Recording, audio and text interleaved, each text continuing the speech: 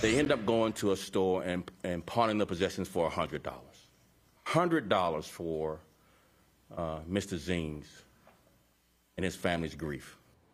Just absolutely horrible. Breaking tonight, murder charges in the senseless killing of an U of C graduate. Chicago police revealing how they tracked the suspect down after the armed robbery that ended in bloodshed. Nate Rogers is live with the new developments. Nate?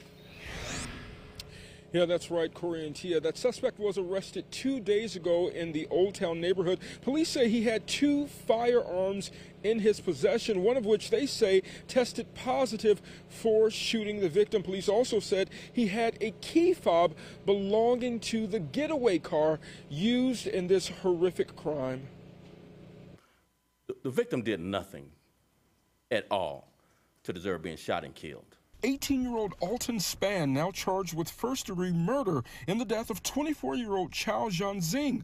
Police say Spann confronted the U of C grad student when he was walking home Tuesday mid-afternoon along East 54th Place. Zheng was shot in the chest and robbed. He later died at the hospital. Police say surveillance video shows Spann later selling the student's items for $100 at a local cell phone store. Let that sink in.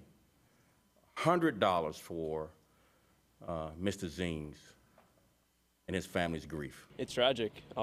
Yeah, I saw like 10 people kind of mourning the loss today, and very sad. Dozens of flowers, teddy bears, and candles line the sidewalk where the murder occurred. Zheng received his master's degree in statistics in July. He was, quote, always willing to help. This U of C professor still trying to process it all. And the second time, a student was shot. Yeah. But somebody, it doesn't make any sense. Beyond surveillance video and license plates readers, police say tips from residents quickly solved this case. Superintendent Brown saying they'll solve even more if only the community would speak up.